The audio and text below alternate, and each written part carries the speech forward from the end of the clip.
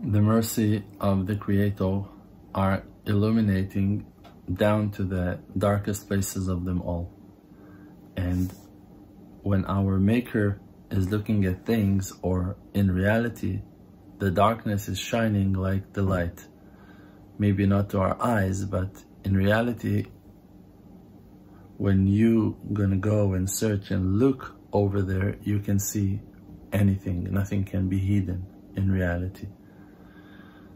And the night is shining as the day. And our place, the place where we are at, that can be a place of darkness, that there was never darkness like that before. A place that prayers are blocked and not accepted. We might feel that sending them under a ceiling of iron, metal sky that cannot penetrate, lacking of godly bounty that revives the world, but we might find ourselves feeling so far from it and separated it. You eat and you don't feel the taste of the food. You drink and you don't feel like the water gives you anything. Feel yourself so separated, divided from the spirit, from spirituality. But our Maker, He observes and watches over all the generations, and He can see the world in its eternity. The source of life is reflecting His being into our creation, and our lives are a direct, straight reflection of His greatness. And when He observes and looks at our lives and reveals His compassion, so that eyesight of our Maker, through His eyes, light is shining towards us, and our lives becomes fruitful. When He's looking at us with His brightening face, we are receiving our life, a godly spirit that is treasured inside our bodies. Now that spirit, that soul, is shining in such great light, but that light can barely be seen because our awareness is to our bodies. And like that, if you take a small coin, I'm looking for something to use as an example. If you're going to take something small that almost meaningless in its size and weight, but you're going to bring it closer and closer to your eye, with that small and tiny thing, you can block all your eyesight and cannot see anymore. And you're going to ask yourself, how can it be that something so small is blocking the whole world that is so gigantic and huge? Like how people become so blinded for money or for their lusts for women or whatever, and they cannot see the world, they cannot see their families, they cannot see that there are things that are way more important than their lusts or their fears. But because that coin that you took is so close now to your eye, and you're focusing on it, and you're not looking at the world, by that you give power to the small physical thing to shade and block your eye from seeing the greater view. So it all depends in our awareness, in our eyesight. Where are we looking to? Where are we looking at? What are we looking for? So when the soul is inside our bodies, it has the great potential of shining to the heights, to the furthest places of them all, as a lighthouse that saves boats from crashing to the rocks in the middle of the darkest night.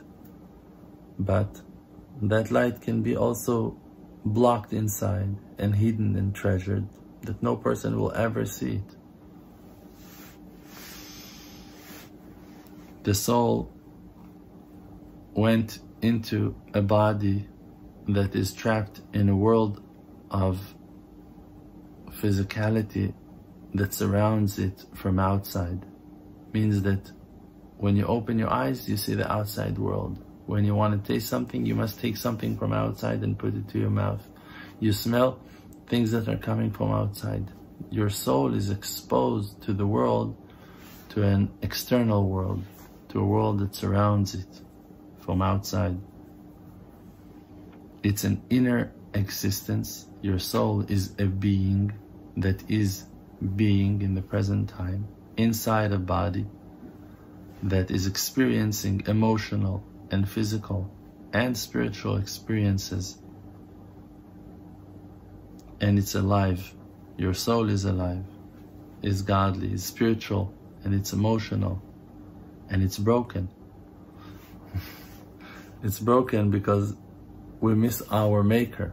The soul is experiencing such huge dividing, such crazy separation that she could never imagine that she will find itself falling into. And now she finds itself in a world that is covering it with darkness, and as well under a covering of forgetfulness, because she does not have an access, because she is trapped in our awareness, and our awareness is self-centered, wrapped with physicality. So the soul lost its inner connection to the ancient archive, to the complete eternal knowledge of all world's information and beyond the world's information, infinity itself.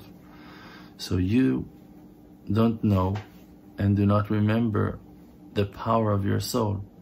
Who are you in the world of creation, in the world of making? And we are in this world of action. We're trapped in a world that is designed in body and shapes, and we are bent and forced to those powers of nature.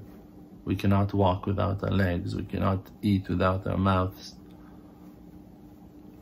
We cannot enjoy things unless we're gonna surrender to this world's supervision somehow, to accept it on ourselves. If you want to feel some pleasure, you need to do something for that. Even if it's a spiritual act of learning or praying, whatever, meditating, you must close your eyes and focus. You must do something for that. And that is the free choice of the person. If to be his body, if to focus his mind towards his body needs, or to be the light of our godly soul that is on a mission, that is treasured within us and is on a mission to come back to the place where we were at before time, in the ancient time that we were part of before creation, in the divine and highly world, that over there, even though that you are an individual soul, because you are yourself and you're experiencing your unique shade and color, being part of the rest of the souls, in the same time you're not trapped over that really separates you from the rest. So you keep your beautiful individuality while enjoying the unity with all the rest of the souls as well, and you become one with them while being your true self. So we can choose, and that's our mission, to choose to reunite with all the rest of the souls in great bond, with great connection.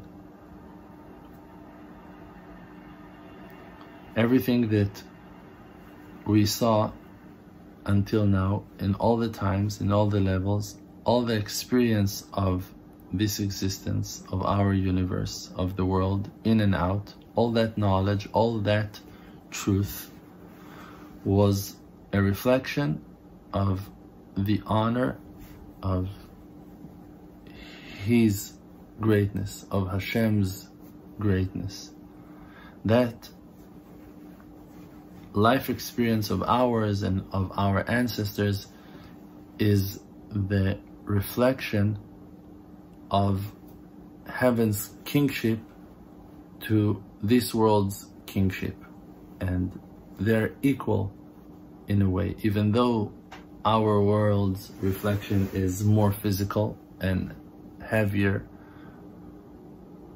thick, we can say, but is still, through a certain filter, a direct reflection of the highest reflection of them all, that is the name of Hashem, that is Yud Kei Vav Kei, it's the name of Hashem.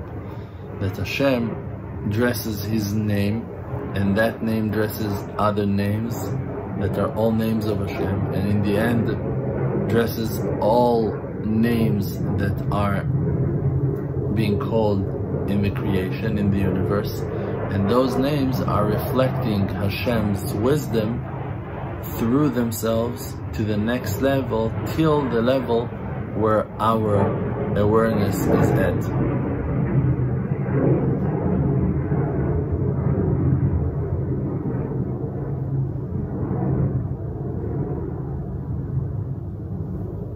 I think that's it for this time. There is much more to say, and B'ezrat Hashem will find the right way and right time to do so. Thank you.